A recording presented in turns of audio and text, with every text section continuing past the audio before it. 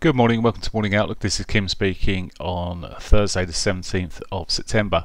So before I get on with the data or the technical analysis, let's just look at the what happened yesterday. So Fed's remained pretty dovish there and have provided support for some time. Now I'm quite surprised the dollar's really gained on that dovishness, but it has a little bit. But we're seeing bounces at the moment on the certainly on the euro. We'll look through these markets in a moment, but there was nothing significant in that to change things largely for me. But as I say, we will see.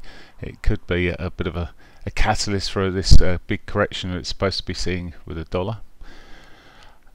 Aside of that, then today we have.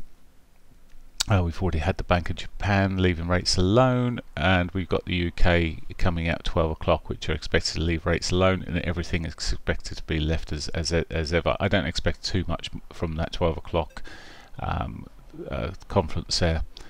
So all due out at 12 o'clock. There is, I can't see anything else. There's no conference afterwards by the looks of things, so no conference.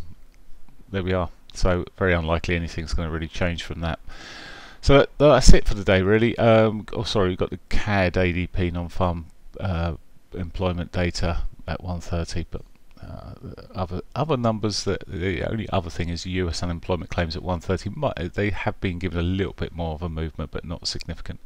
So looking at the technicals then, at last.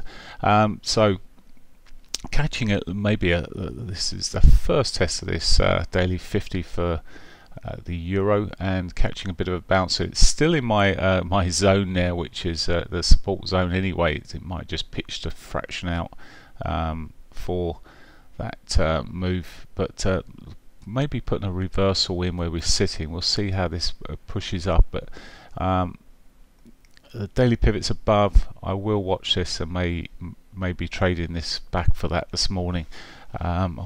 It's my favourite part of it, but as ever, I'll keep open-minded. I just need it to run past 8 o'clock, and if it breaks to the downside, well, then I'll probably step aside for a little while and see how the things shape up. My preference is to, there's not a lot being changed in the news.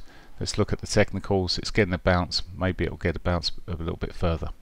Right, the pound has got news coming out today, probably best left, but even though I don't think he'll see anything in the way of changes, the amazing thing here with the pound is it's still holding up.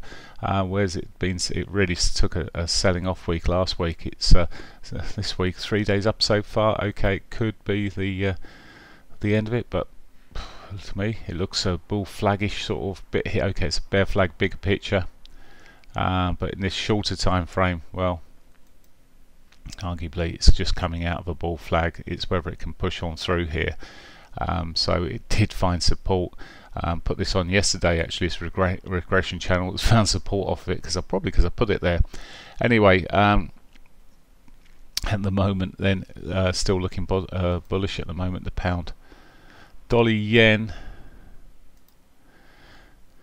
No changes there. The yen's continued its stronger movement. We could have said this was a risks trade. Well, if the pound was, the pound is as well at the moment. It's continuing its southbound move. Maybe, well, I was looking for this a couple of weeks ago. Maybe that 104.50 and beyond could be approached now. It's not giving me any setup, but not showing me anything too much here at the moment.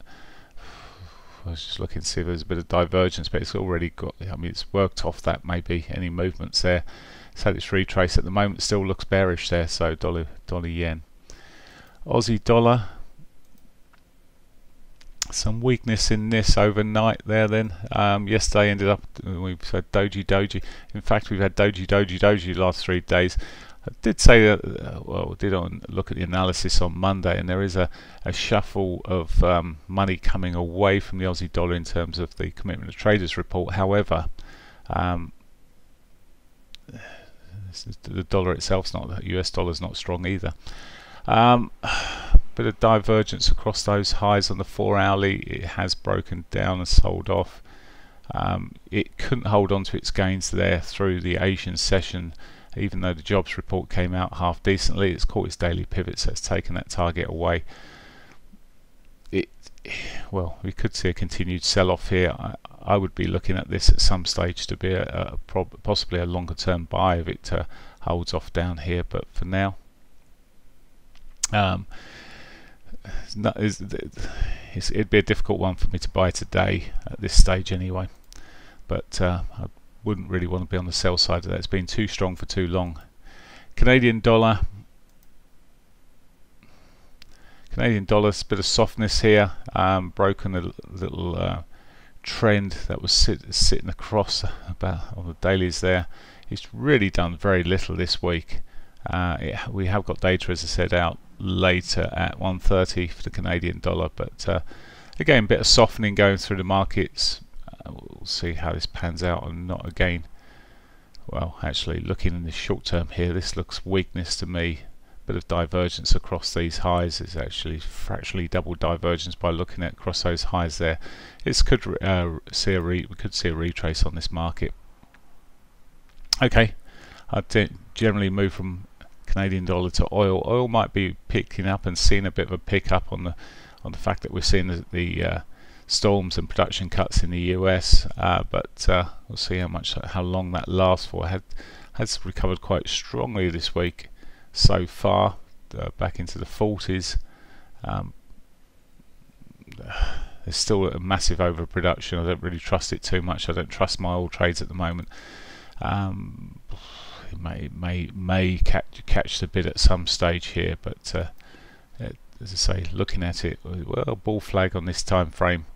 It's well worth waiting to see if it breaks out again. It did certainly break out the previous wedge there and pushed up there, but the storms are slowing US production up. Okay, gold. Questions we always have on gold. Gold has sold off through the Asian session there a bit, but when you come back to dailies, it's still in this holding pattern. 50 EMA is key. Daily 50 is key to me as support at the moment. A break of that would see me looking a little more bearish, but conditions are right for gold to actually hold up or improve, and it's just coming off its weekly pivot. First touch that weekly pivot, so that's taps out the way.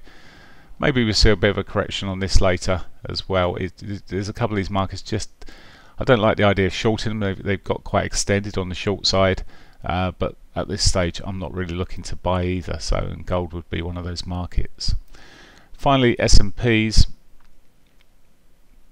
Again, selling off. We've got ideal conditions for the S&Ps, yet it's sold off. Sold off at the moment anyway. And well, if it can't hold on to its gains with such accommodating monetary policy, I do wonder if this has got more downside within it. Certainly soft all the way through that Asian session, but watch out for the I mean, it's right. I mean, again, very extended on my book here. We're right through into the S3 sort of levels. Again, not a place I'm looking to really buy from at the moment. It's not showing anything, but I mean, it may just continue through the day. But it's had we've seen such big moves through these Asian sessions on some of these things, which I would just leave alone and wait and see if they consolidate. Okay, so personally, the trade I'll possibly most likely be looking for is a long on the euro for the morning. I wish you a great day, and I will catch you tomorrow. Bye for now.